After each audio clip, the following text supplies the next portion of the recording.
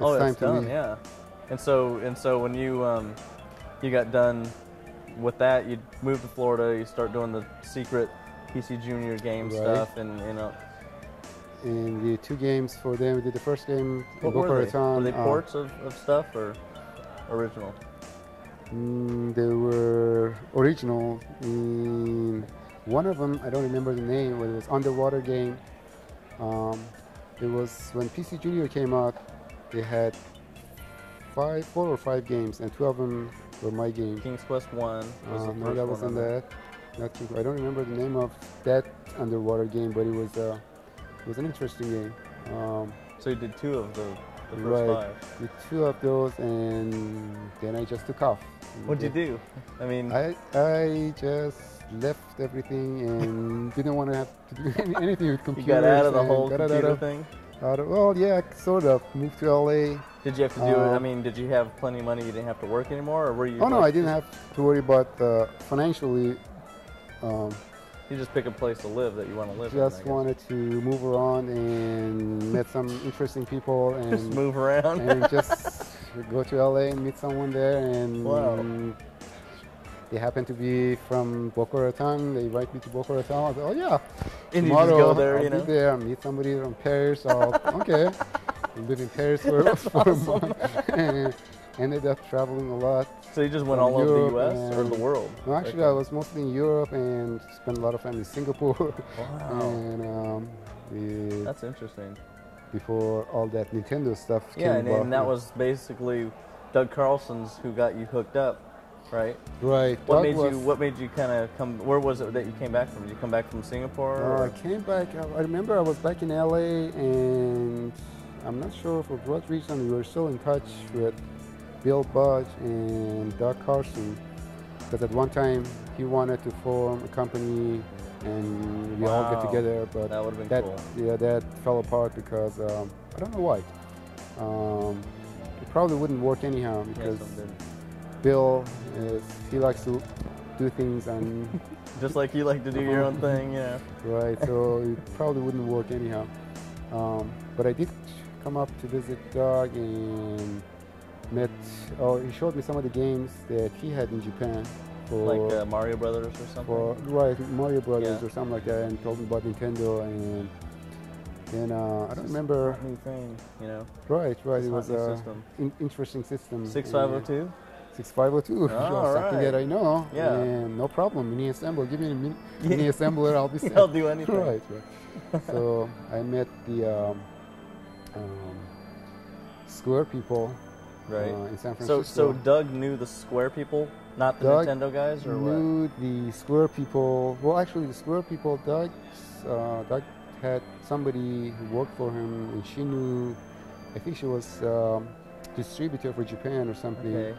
And That Square was- people came to San Francisco to visit. They were just starting then, right? Right, I mean, their they- company was brand new. Right, they are. They were, and which when I went to Japan, I found out like they only had one game, and they had 2 programmers, 1 game or 2 games, 1 game I think.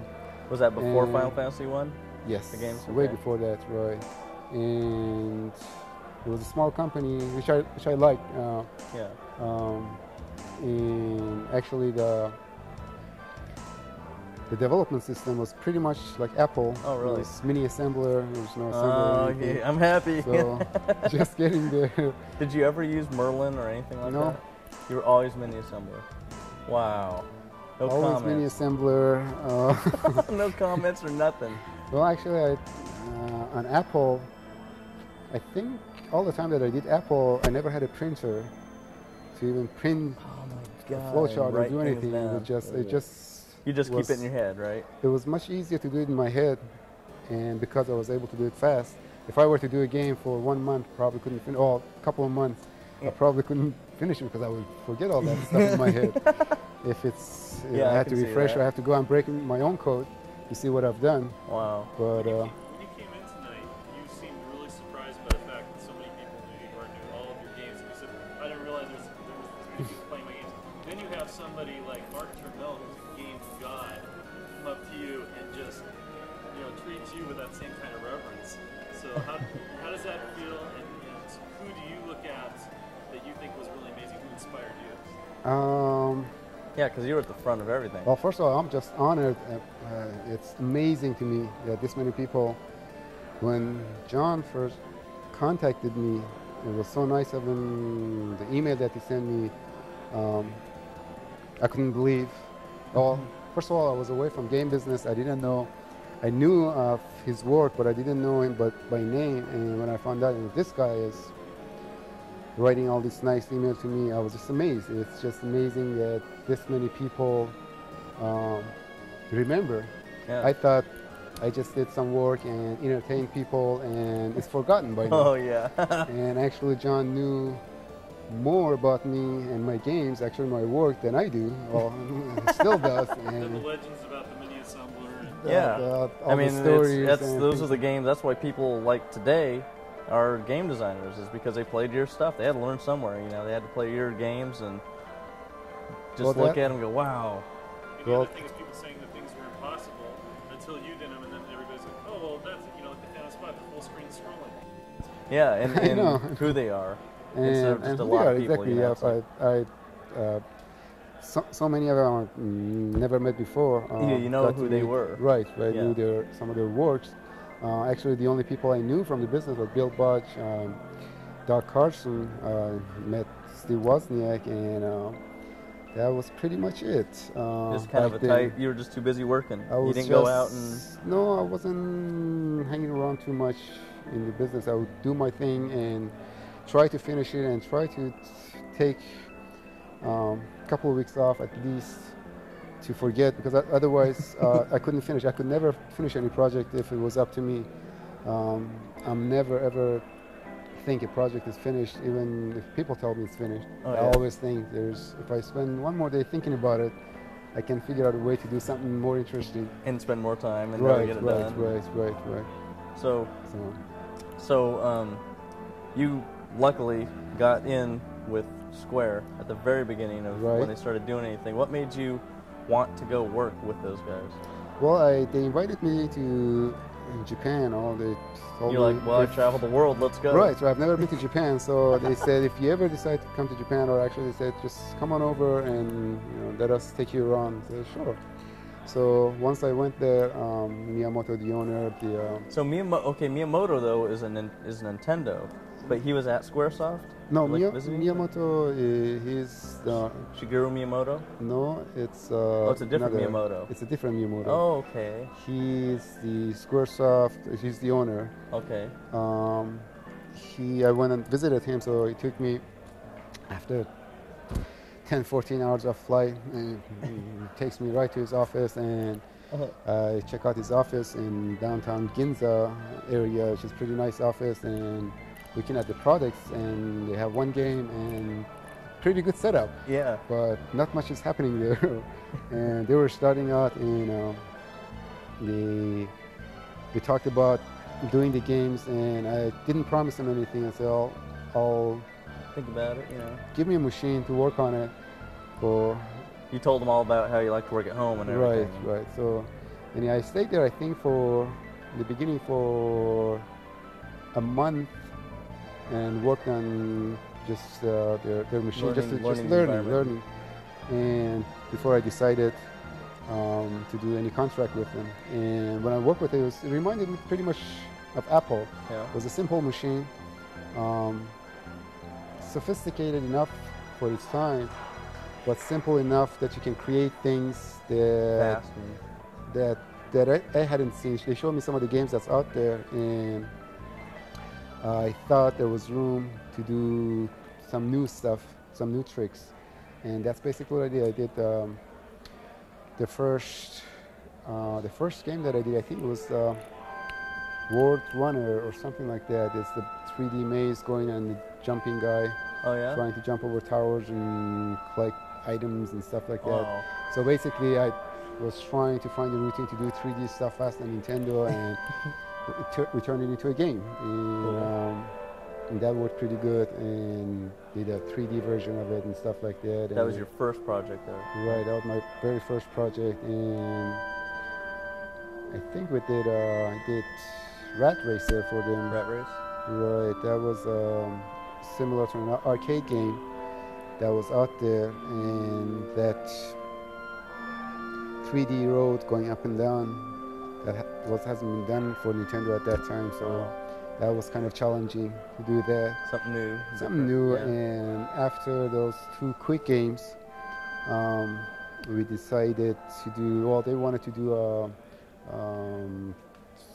Final Fantasy type game. Well, That's RPG. an RPG game, exactly. And It was very different from what they had been doing before that. it was totally different because before I do everything myself. I Right. did from artwork on the screen to programming and all that stuff and put together. And this was different. This was not something that I could do just by myself. And Yeah, it was a big game. especially when you want to do all these messages on the screen and they all have to be Japanese. And Yeah. I You didn't speak it. didn't speak a word of Japanese. Did you have to work So- with other programmers on that team? Yes. The program, well, they had a lot of designers, character designers, and they hired a cartoonist. Wow. Like a real team. They were getting a real development It was the team first together. time that we got a real team together, and we worked together with Sakaguchi and the couple of in-house programmers. And the original 2 programmers that they had, I think they quit after a while. It was too much for them. His big old project. Right. Well, it was not only that. Back then in Japan, nobody wanted to be a programmer. Nobody thought they could make money doing programming games. Oh. It was everybody back then thought the money's in hardware, not in software. Oh. But later on, everything changed. Now everyone wants to be a software programmer. Totally, yeah. Right. They want to So- be a game designer. I heard that when you went to Square, that the programmers there knew who you were. Yes. You went there and they're well, like, actually, "Oh my it's a funny God!" thing. They said they went there. Miyamoto introduced me to them, and they asked me if what game have I done. I told them I did some stuff on Apple, Some stuff. and they said, "Do you know Nasha?" I said, "No, I don't." I said, "Yeah, he's written many games for Apple." I said, his Nasha. name is Nasha. They call me Nasha. And so what games? And I said like SpaceX, this and this. And I go, "Oh, I wrote that." And said, "You're Nasha?" I don't know about that. You're like, "Oh, that sounds like it might that be my name." Might be my name. So they found out, I guess. What'd They do? played all my games and they knew the games. They go nuts. They were pretty nuts. Wow. Yeah, so actually, they were the one that they were working on a new game, and somehow before that game was finished, they quit for whatever reason. Yeah. So I was stuck with Square by myself. Wow. Had to- Doing Final Fantasy 1. Had By to, yourself. Well, no, actually that was on the second game. The Final Fantasy, at the time of the first Final Fantasy, they did hire programmers and they'd hire all these graphic designers, and so it was actual team working on it. But still, it was kind of challenging to work with a group for the first time for me. Exactly. You're like, Yes. wow, I don't get to do the graphics. I don't get to do the sound. Right. You know, I the had story, the idea, all that stuff. It's like, well, I Right. get to program. Like, Yeah, I you know? get to I don't have to worry about all that stuff. I get That's to kinda program. cool. Yeah, it's kind of cool. But the only difficulty for me was timing. Like I like to work at certain time, and I just don't like waiting for For other them to be people, finished. yeah, that's because totally. If I wait for 2 weeks, and if I have to wait for a couple of weeks or even a month, then I might forget what I've done in the past. And Because you don't. so I don't write down anything. Everything supposedly is in my head, and I could Wow. lose all that information pretty easily. so that, but we overcame that by the time we wrote Final Fantasy II. So one was Final Fantasy 1, very first one, Japanese and all that. Then you did Final Fantasy 2 Japanese, or was that 2? Was that 4, which ended up that 2 was on the NES, 2 was on NES. and that's the one you worked on. Right. Okay, because 4 was on the Super Nintendo. That was the first one on the Super Nintendo. You worked on the regular Nintendo ones. Right. Okay, 1 I did and 2 the regular Japanese. Nintendo, and I thought I did 2 on Super Nintendo. I'm not sure now. Because the American Final American Fantasy 2 version? is Final Fantasy 4 Japanese. Well, the problem is, well, it's not a problem. With each of those Japanese games, you have a Japanese version, English version, and a European version. on Different number? NES. Well, the NES, the European version was different because of the PAL system. You had to change the Yeah, timing PAL. or something. And the Japanese to English was totally different. Not only that, we had a 3D version on some, not Final Fantasy, on the other two games. On Rat Racer, for example, we had like 6 different versions. One for blue and red glasses 3D, Yeah. one for those LCD 3D glasses Oh. that Hitachi just produced. So we have so many versions of them that I don't remember which is what. now. That's a lot of code Um, maintenance. And also the name changes from English to Japanese. I know one of the game was called Tobidase Daisakse. And I remember that just because it sounds like to be the same Daisak face or something. Oh, yeah. Tobidase Daisakse. That's how I learned my Japanese, trying to remember something that rhymes with it. Yep. That's a good way to remember it.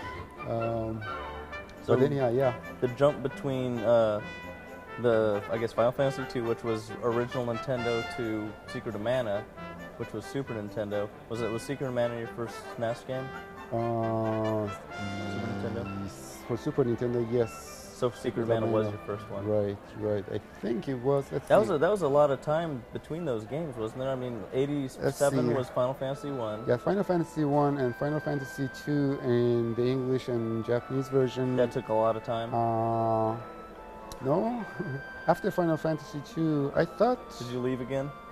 probably. Well, I had between Final Fantasy, by the time I was doing the first 2 games that I did for Square, I think I had maybe a few months in between for vacation.